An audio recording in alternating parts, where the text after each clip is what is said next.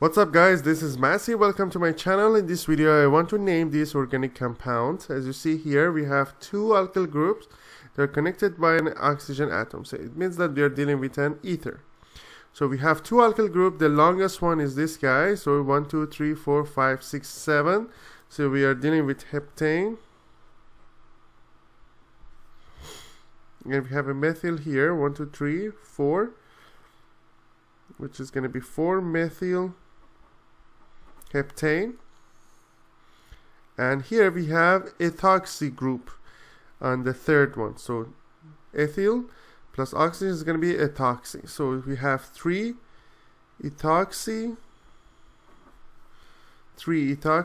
4 methyl heptane. So because heptane, because we have 7 of these carbons here. I hope you enjoyed this video. Please leave me a comment if you have any question, and I get back to you as soon as possible. Thank you for watching and have a great day.